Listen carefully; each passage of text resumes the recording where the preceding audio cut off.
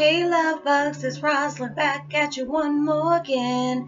I hope everybody is doing blessed. I'm doing blessed. I'm highly favored and definitely hope the same for you. Today I'm in my room, so I didn't go in my little sanctuary today. So I hope everybody is doing blessed. I'm definitely doing blessed and hoping the same for you.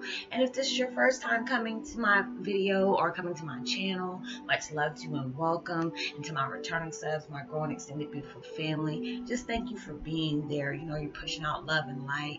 You know, even though it can be hard at times, you try to be as positive as you can. Even though it can be challenging at times, I'm just glad you're able to do that. And many blessings towards everyone that comes across this video. And with that being said, namaste, love and blessings, love and light, and many blessings are definitely coming your way. And if you have been watching my videos for a while, I have not already, what are you waiting for? Like and subscribe, even hit that notification bell so you know when I'm about to upload my next video. And if you feel comfortable enough, please go ahead and drop me a line or two. I love the chance to get to know you as much as you're getting to know me, even if it's about the positive feedback of the content of my video, or just tell me about your empathic gift and how it impacts your life and hitting you towards a positive direction. Or if you feel like the videos just gave you good vibes, or you want or just good information you would love to share with a loved one or friend, please go ahead and do so. And while you're at it, go ahead and like and share on your social media favorites as well. And once again, thank you so much for stopping by the channel, and I hope you're able to resonate with the content of my video. This beautiful, peaceful meditation I'm listening to today is called Remove All Negative Blockages. Erase subconscious negative patterns, release unwanted thoughts. And y'all, I really needed that. You know, even though I haven't really been thinking about anything negative, you know, that vibe can come in, especially when you can come out and it's like just walking into different places, especially being an empath. We collect energy all the time. And, you know, I just like to put, you know, because I know a lot of y'all some of y'all are new coming into my channel. So it's like when I do my videos, I always try to put meditation music in the background. So it's like you're pushing out positive intent. And I want the vibes from the video, you know, to come through that. Because I know a lot of people say they really, truly enjoy the meditation music I put down. You know, I'll always leave the link, so you know, in case you actually like the meditation, or if you're trying to hear it for yourself, you know, you can go ahead and use it as well. But today my video is about Twin Flame 101. Heyoka's living as a hypersensitive. There's I don't know if there's a lot of us, you know, that are Heyokas, but you know, I know there's a lot of there's some people are just empaths, or you know, they're walking around as hypersensitive empaths, because you know, you're being multi-gifted, so you can it tends to clash with a lot of things that you're gifted with. So it's like a blessing and a curse at times. You know, I know some people, like when they some people have dropped lines to me and they're like, Roslynn, I really don't like being a Heyoka. You know, a lot of people don't really accept their gift. They don't embrace it, because it's just, it can be very chaotic at times, especially being a hypersensitive. It's like I dread being out in public. You know, it's hard for me to go to stores. You know, I used to, like, if you have like a 24-hour super store, like if you go to Walmart or Target, I always try to go late at night when I always had to go shopping. I always did that just so I don't have to be around crowds like that, because it got to the point where I get very nervous or anxious or get very irritated. You know, my kids were like, Mom, why are you like that? And I never knew why. I'm like, ready to go. I can't do this. You know, and they were like, you know, what is wrong with my mom? You know, all these things. So it was like when I started doing a lot of research, you know, I've only been doing YouTube for about a year. Well, it's going on 2 years now. On the 22nd, it'll be 2 years that I've been doing this, and I really, truly enjoy it. But it has been frustrating at times, especially if you really don't truly understand the gift that has been bestowed to you. So it's like going through all these things. It's like it's been a blessing and a curse, you know, because the blessing is when I know my video has impacted somebody in a positive way. There's times when y'all sent me like comments, and I will start crying, because I know I was able to impact somebody in that positive way, you know, because there's so many people that I've actually talked to that had said they were thinking about committing suicide until they came across my videos.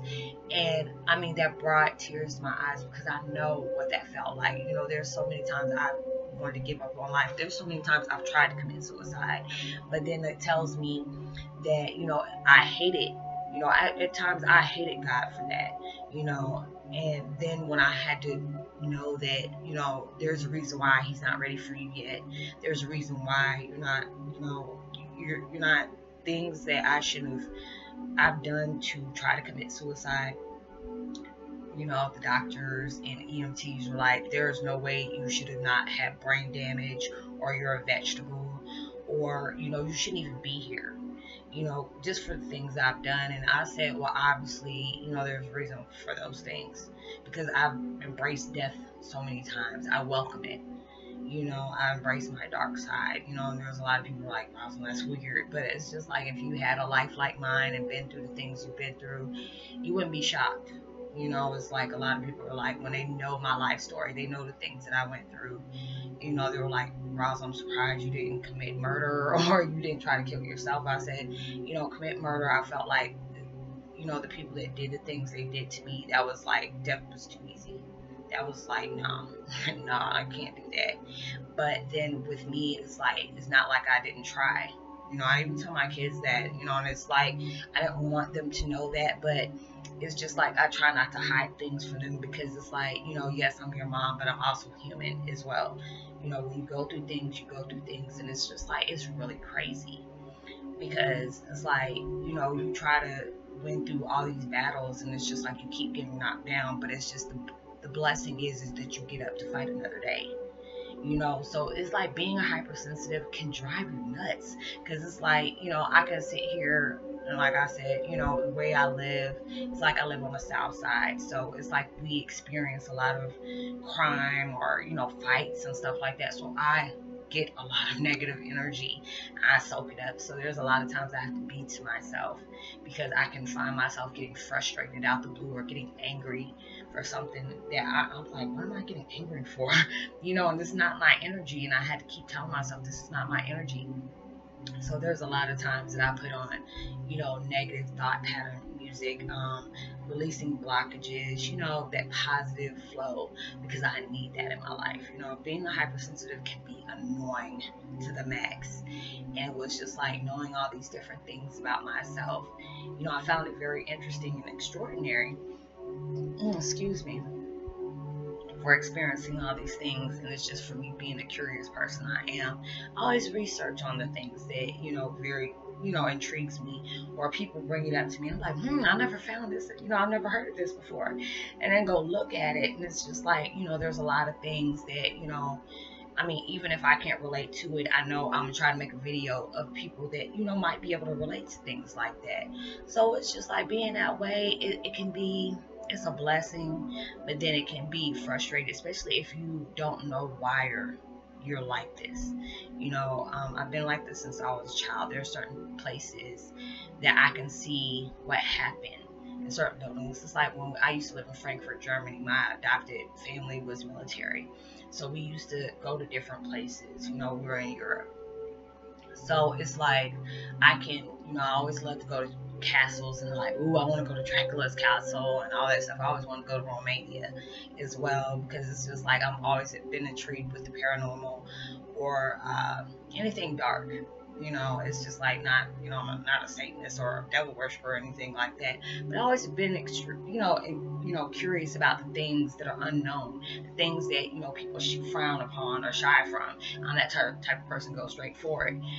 So it's just like, you know, there are certain places my adopted dad would try to take me, and it was just like, no, bad things happen there, I won't go there. You know, he was like, you're sure? No. And, you know, I would get terrified, because I can look in places and see, you know, things that actually happen. And, you know, my adopted father wanted to really look at that as, you know, a mental illness, but my mom was very intrigued about it, because I really think my mom was like an indigo, because it was just like things she would learn from me. Like, how does my daughter know this? You know, there's certain things. It's like, even when I talked to my dad, before I knew he was my dad, I knew, you know, I used to always tell my mom, you know, is my dad my brother or my dad? And she was like, what are you talking about? You know, that's not your dad. You know, if somebody say something to you, and it was just like, I'm like, no. But, you know, I had these dreams, and I had these visions about certain things that I know I should know about, because it was like kind of confusing to her. But, you know, when she told my dad, you know, my biological father, because they used to talk a lot, he understood like, oh my God, my daughter's very special. My baby's special. So it's just like he was intrigued by certain things because it's like, the first time I talked to my dad at age 5, I got very emotional because I remember him and he was like, how can she remember me? She hasn't seen me since she was like 2 or 3 days old. So how would she remember that? But it was just the fact that his love and that energy that we had and that bond, that was something I would never forget. Even though I might not have understood it, it was something I can never forget. And I probably said in my last video, I was watching something that was pertaining to twins, and I got really emotional because it's like certain things. There's like, I remember my last death. That's, I never thought I would be able to open up and know something like that. It's like, how do you know things like that? Because I've seen people do interviews, with little children that are indigos, and they were like, or children, they did, I've even seen videos about it, and I can relate to that. And people, these children telling their parents, this is how I died, or I was this person, I lived as this person. They will actually do research on it, and it'll be the people that they're talking about, like, whoa, my child's only like 5 or 6 years old, and they'll tell me about their past life, because mine was so traumatic. I remember being in a womb, sharing that with a sibling, us being that close, and I didn't make it. So that was like heartbreaking to actually remember stuff like that, because it's like a lot of times when people see that, me and my dad's pictures together side by side, or even when they see us like in videos, like when I do one-on-one like video chats, it's like I could be next to a light or a candle or something, and they'll flick, or something will freeze up and you'll see like our faces morph, and it's kind of crazy. So it's just like people are like, gosh, you look like your dad. There's sometimes that energy comes off and you act just like your dad. And I'm just like, well, I am a part of him, that's my twin, So of course that sometimes that happens, and it kind of freaks people out at times. So I do understand it, but I find it very intriguing when I go through stuff like that. So it's just like going around as a hypersensitive. It's just like, I know there's probably people that tell me, if you're a hypersensitive, you can't do crowds. I get headaches really bad. There's some people that don't want to embrace that. I said, do you have headaches a lot, especially if you get around, a big group of people, because you're dealing with so many energies at one time, and it can, there's times I actually felt like I was going to pass out or get sick because it was just too many energies that I was dealing with at the same time and didn't know how to control that. And I'm still trying to find a way to be able to block myself at times. I guess I have to mentally do it, tell myself like, okay, this is not you, this is not you, so I can find myself getting irritated, or I can be around somebody and all of a sudden I can feel myself being sad. And it's just like, I'm like, are you okay? And they're like, I'm all right. I'm like, no, you're not. But, you can't make people open up if they don't want to open up. So it's just, if you have that issue, or how do you cope with it, or how you deal, I hope people are not coping with it, but how do you deal with it, come to terms of being a hypersensitive? I want you to drop me a line and tell me, because it's just like, going through that, it was really hard. But it's just like, when I know that my videos can make an impact on somebody and help them understand that, we're never alone. We're not going, even though we feel like we're not, we're alone at times when we go through hell. You could be suffering from addiction, or, you could be in an abusive relationship. There's things that we have to go through to get to it. I've been in a, abusive relationship with my family, in adulthood, and it, has made me really strong. There's times I used to cry and just, it was a hard pill, big pill to swallow. Like, I went through these things, not knowing who my father was until after he died. That was like something really hard to deal with. But, I know things had to happen the way it had to happen. There's certain things, I'm just like, God, why would I know about this now? I would rather not know, or at least let me know this sooner, before this happened. But there's so many times that we passed, past connections, like, and I had to not meet him at that time. So it was like really hard to, to come to terms with that. And it took me a long time to, there's times I still get emotional about it, but I come to terms with it, like everything that happens for a reason.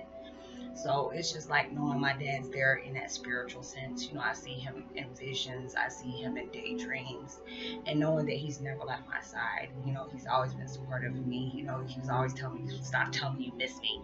You know, I'm always around you, so stop telling me, stop telling me that. But it's just like the physical sense. You know, I miss that like crazy. So, you know, if you lost a loved one, you lost a parent, you know what I'm talking about.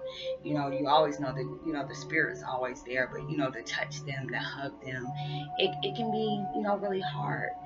So it's just like being that way, it's a blessing, because when you can reach out, and I tell people all the time, you never know what people are going through. That, just by listening, them listening to the things that you went through, to know that, yeah, I had a hard time. There's a lot of things I had to come to terms with. There's things that I had to let go of, or things that I had to face that I really truly didn't want to. But I got an understanding out of it. I know why I had to go through this.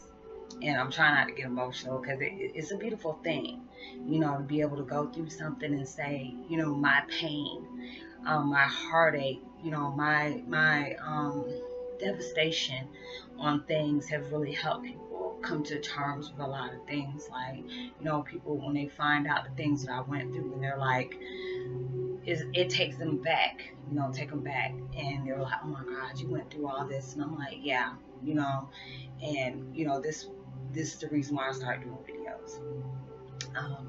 Going through all that and trying to come to terms with it was truly a blessing. There's sometimes, I still get, I get emotional about it, because it's like, knowing my father's always been there, and I, always, I couldn't really talk about it because I'll get punished for it. So it was like, trying to come to terms with the reason why, this man has always been in my life, and I never could understand it. And now when I finally say, oh, okay, he's my father. So that's the reason why I used to always think about him, always dream about him, have talked to him all the time in my head. I always used to say that, tell my mom, that was my dream daddy. He's always been there. And, it's a blessing to be able to go through that, and to know that you're blessed to be able to tell your story, and knowing it can help somebody else, because we can go through so many things as being a hypersensitive, being an indigo, a twin flame, that it hurts when you have to go through things. But then when it comes down to it, after everything is said and done, it's a true blessing. It's a true blessing that you can go through. And knowing it can bring somebody else peace. Somebody understand so much understanding to their life on the reason why they had to go through the things they had to go through. You have to be broken.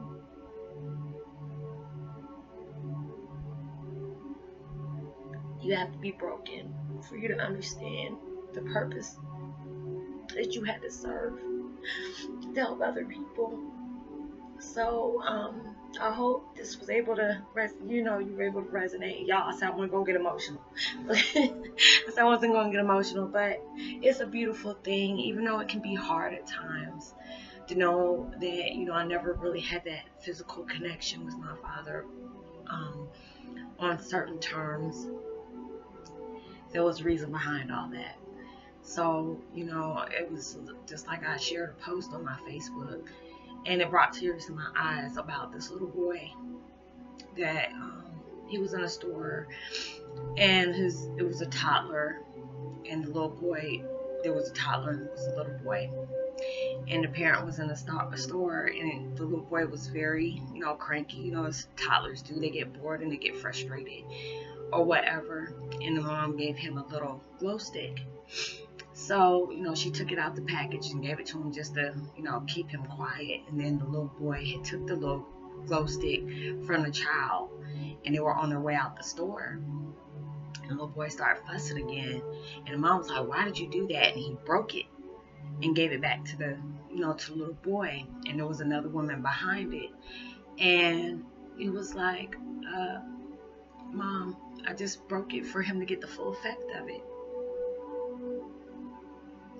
And that puts meaning into our lives. There are so many people that are okay with just being beings. You know, some people are okay with not serving a purpose. Some people are okay just doing the things that they're doing. But God, the universe picks special people for them to be broke, for them to have to go through things, pain, heartache, despair. I felt all those things when my father was taken from me. But I know my story has helped so many people. And I know what that means to be broken. I was okay with that. You know, even though it wasn't fair, but I was okay knowing that I was able to help somebody in that way. My heartache, my separation from my biological family has helped so many people along that way. So sometimes we have to be broken, we have to be neglected, we have to go through abuse for us to get that, you know, full turn on the reason why God broke us like that. And I know that's a true blessing for me. So it's just like when I know I can be able to tell a story, tell my story about the things that I went through and the things I experienced in life, and know that there was a reason why I had to go through that. I might not fully understand it now, but I know along the way I've helped a lot of people understand the reason why they go through things. So I said I wasn't going to get emotional, but I ended up getting emotional anyway, because it's a beautiful feeling to know that I've been broken, I've been hurt, I've been neglected, I've been abused, but it made me stronger. It brought me so much knowledge. And I pray every day, even though I might hate what I go through, I'm blessed to be able to experience that and say, you know what, you're a strong person, because a lot of people wouldn't have been able to go through stuff like that. A lot of people wouldn't have been able to wake up. You know, it's hard to wake up the next day and just like, I'm still where I'm at. I'm still going through this, but I know God and the universe is not done with me yet, and I know I'm going to be rewarded at the end. I'm not worried about doing the things I'm doing for something to be returned, because I love what I do. So just knowing that I'm able to pass a message on to let people know, you go through hell and high water, but there's always a reason behind the things that you go through. So don't give up on your dreams. Don't give up on your life, because it's very precious. And knowing if there's a reason why you had to wake up the next day, you know the universe is not done with you yet. So I hope this was able to, you know, resonate with somebody. And I will talk to y'all later. You know, drop a sign. You know, I said I went back in there after I said all my little endings and outro. But, you know, obviously I wasn't done with it, what I had to say. So, you know, I didn't want to be sappy with y'all. But, you know, it hit home for me just to talk about that. But it's okay, because you need to hear that message. So I love y'all. I love all the new people that are coming in. I'm loving the people who haven't came in yet. So I'm hoping this will be able to help you out on the situations that you're going through. And, you know, go ahead and help other people, because you never know what they might be suffering through. And, you know, drop me a line. Let me know what's up with you. And my post notification shout out goes to Amanda Lee Blackwood. Much love to you, sis. I hope you had a blessed, safe weekend, and blessings to everybody. Abundance, comforting vibes, healing vibes, uplifting vibes, and loving vibes, everybody, towards your way. And drop me a line. Go ahead and share this video, and, you know, whatever social media you see fit, and just drop me a line. Let me know you're on the notification squad so I can go ahead and give you a shout out. And I'll see you on the next video. Peace and be wild.